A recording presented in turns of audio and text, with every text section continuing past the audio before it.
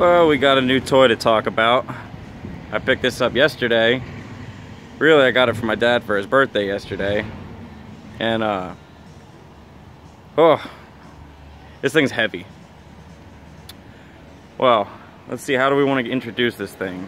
The Sun Pro, well, it's not even Sun Pro, it's the Sun Infra-Red Engine Performance Tester. There's a local shop I used to go to down here in Mechanicsburg, and he's been there many years. He's getting really old, and he decided that he was going to shut down the shop, which he did last year, and he just auctioned off all his equipment the 2 days ago. So this is what we came home with. Now, I'm not sure exactly how much this thing is valued at as it sits. 90% of it works. There's one part for the sniff test that doesn't work. But I'd say this is definitely a very well $75 spent. This thing is a lot older than I am, but I do remember seeing these as a little kid when they were still around. Where should I start? I don't know how this thing works yet. It came with a manual for a machine similar to it, but I'd like to get my hands on an original copy for this one in particular. I'm not all sure what it does yet. Right there, it has volt, ohms, condenser. I'm sure that's for points. You can do a cylinder power balance check. That's all operated down here. Cylinder number 1, 2, 3, and you go down the line, and then let's see. We can do a cylinder leak down test. It takes air from an air compressor, comes in here, and then you run the line out here. The graph on the screen, I'm still trying to figure out what all it can do. I can power it up.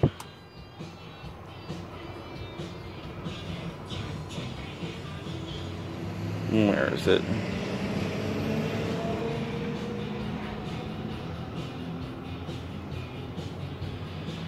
I'm trying. I forget how I powered it up earlier. Let's try this out.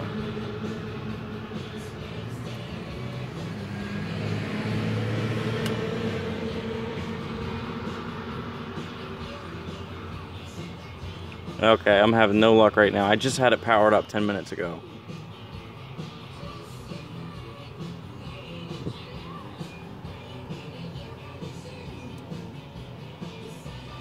Do we not have power? There we go. I didn't have the unit turned on. Sorry about that. Alright, display. I was playing with this. I was playing with where it says variable.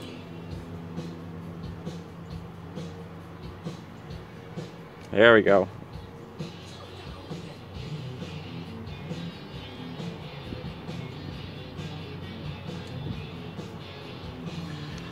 Alright, I don't want to waste any more time on this. It's taking up too much of the video. Just give me one more second here.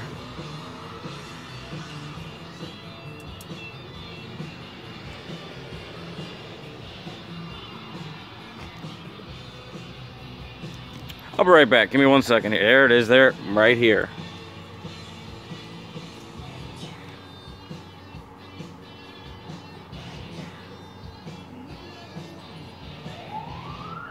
Sorry it took so long.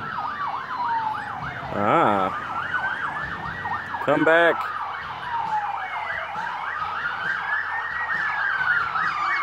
I guess there's a cat stuck in a tree. Anyway, where'd I leave off? I'm not sure what this does yet. What do we got on here? That's for the exhaust.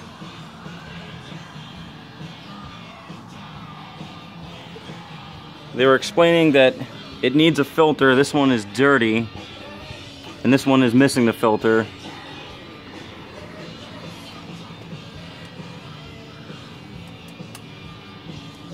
It's a giant cabinet. Well, it's got shelf space down here.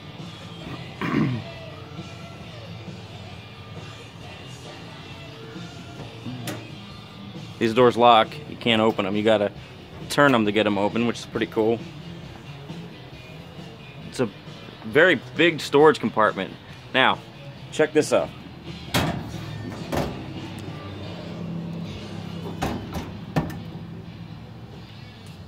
Chicago, Illinois. Let's talk about this bin right here. This has every American car manufactured from 1968 all the way till 80. I pulled out my dad's Trans Am the other day. 1980 Chevy Pontiac 350 05. That's really a Chevy motor. Is this it? Somebody put it upside down?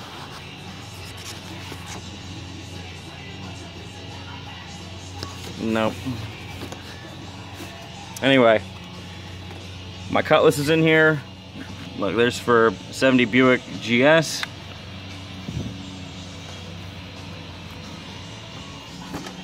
I'm gonna dig one out of here for a second. Alright, we're back. I found the one for my Cutlass. The fact that I have all this equipment, or the papers I should say, and they're like brand new. Everything here is in such good shape, and this isn't all that it came with. Right here has like the power outputs, 250, that's for a 2-barrel, 310 is what the Cutlass in this wagon has. Ignition timing advance. The firing order, which is the same throughout all GMs. Zero lash because they're non-adjustable. It tells you where to set the dwell at.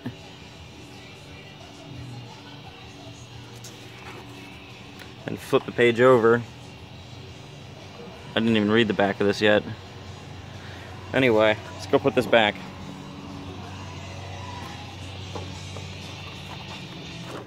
I'm gonna set that there for now.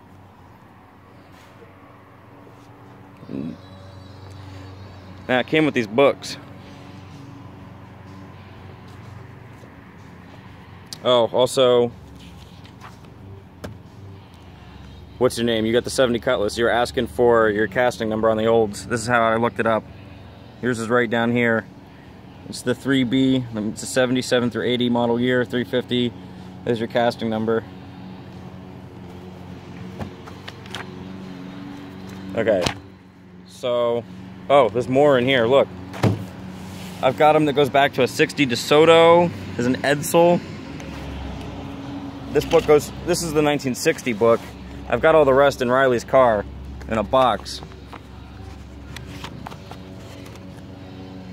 It really is a nice find, and I can't wait to start using this machine and start learning how it works. First thing I did was call up one of my good friends that has experience with these machines. So he's gonna come over and show me the ropes on it. I came with a bunch of these old like tickets. You can like do a checklist. If you're doing like a repair on somebody's car, you just tear the sheet off and you hand it to them. These are like updates they would send you every year.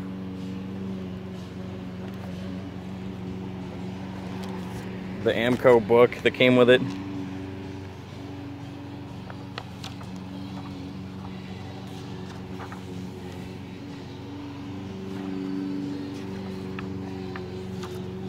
This is all for doing like alignments and stuff. What else is in this book?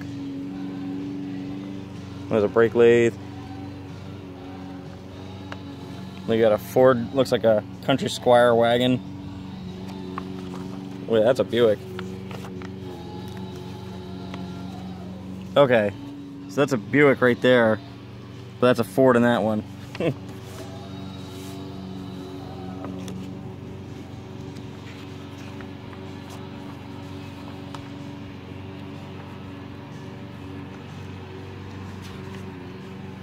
Stuff.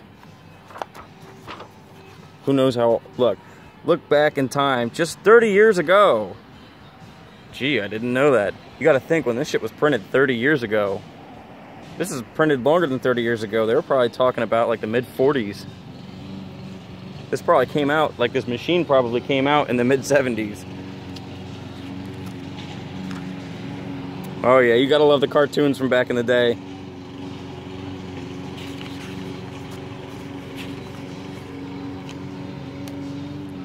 Glow plugs. Check this one out.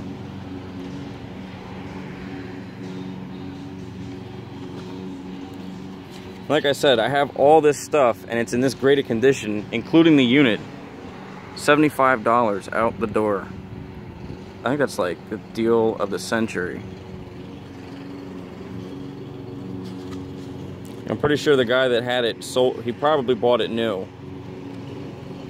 Riley went down to the auction and he picked it up with his truck. I wasn't there to actually like talk to him about it. And these are just updates that they would send you, like December 1984, like July. I guess every month, this is a monthly update they would send you. There's the old garage.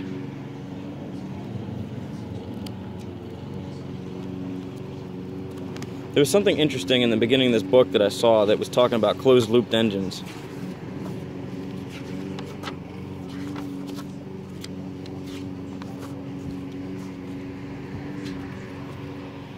I don't know if I'm going to find it now.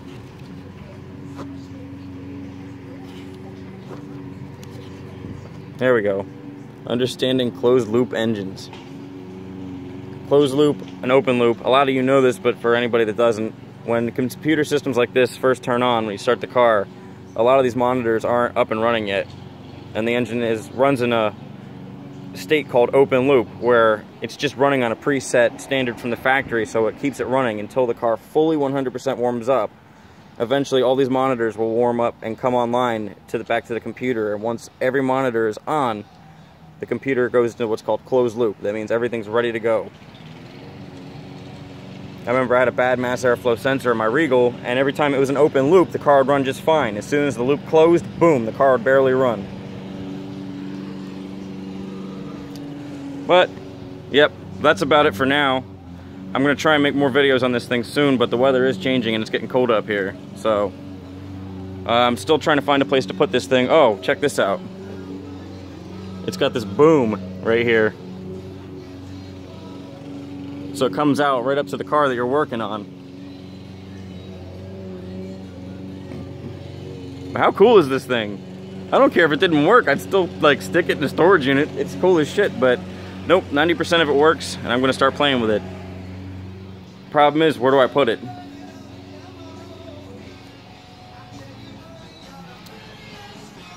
Ideally, I would love to put it right there, so you can just drive a car in and use it, but that's set up too practical right now. So what I'm thinking is, I'm gonna get rid of this engine in the engine stand, and I can fit it in between the TA and the oil tank over here. And since it's on wheels, I can just roll it out. I don't know, it's a mess right now. We're trying to figure this out. But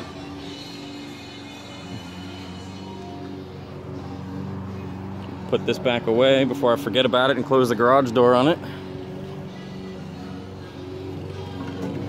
But interesting thing is that I have this cabinet right here with all the information. If anybody has an old car ranging from like 68 to 80, or anything really from 1960 and newer, let me know. I'll pull the card and I'll take a picture of it and I'll put them together as a video YouTube for you guys. So keep in mind that that is available. As for anything else going on around here lately, nothing going on at the moment. So I'm sure I'll have a couple videos on maybe the Electra or some other cars we got going. We want to get Zach's wagon in on the... We want to get a video on the wagon. So... Oh, I painted the front fender on the Skylark for shits and giggles. It's semi-gloss black from Rust-Oleum. Doesn't look bad. If I can do the whole car like this, the car won't look bad. I don't know how well it's going to hold up in the weather, but I'm also trying to make room in my storage unit so I can stick this car in there and get it out of the weather. What do you think? You think the Skylark would look alright if I just matte blatted the, or not matte black, but semi-gloss black the whole thing? And of course I'm going to get the missing trim molding that goes from the door all the way across the fender. That's a must. So, alright. I'll see everybody later. Let me know what you think down in the comment section. I'll talk to you then.